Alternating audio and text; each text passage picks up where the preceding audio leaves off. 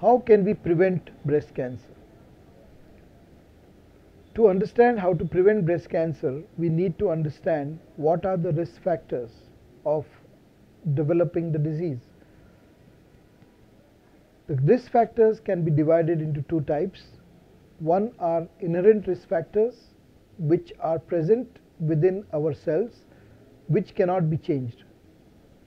And then there are other risk factors which we can easily change and try to prevent the disease.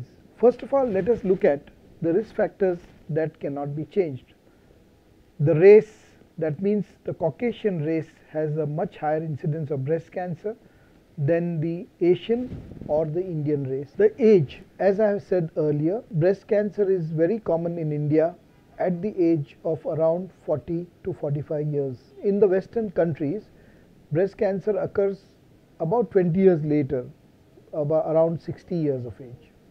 Therefore, age is another factor which we cannot change. Then is menstrual history. If a woman has started her menses at a very young age, say around 9 years of age, and goes on to have her menses till a very late age, 50, 55, therefore a large fertility period, these women are more prone to developing breast cancer. The next is family history.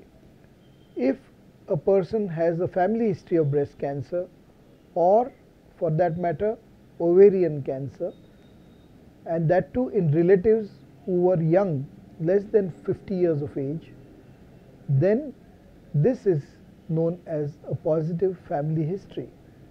Then these women are at an increased risk of developing breast cancer. Genetic factors.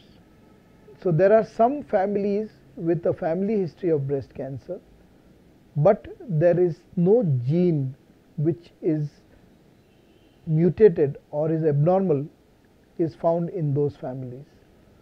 But then there are families who have a genetic abnormality due to which they get more prone to developing breast cancer.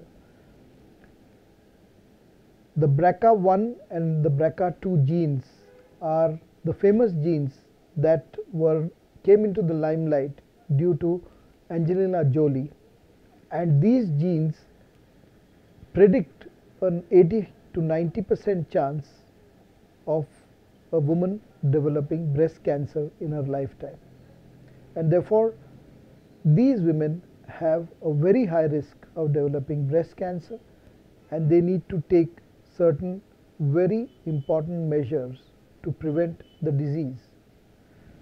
The next point is radiation. Radiation is where young girls have had excessive amount of radiation due to certain tests that have been carried out, or they have received radiation therapy for certain cancers.